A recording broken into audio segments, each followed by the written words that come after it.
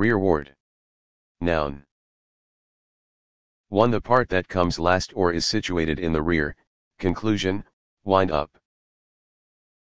2. The last troop, the rear of an army, a rear guard. For example, can we find and add a quotation of Shakespeare to this entry?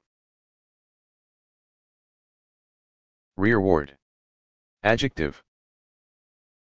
1. Toward the back or rear of something.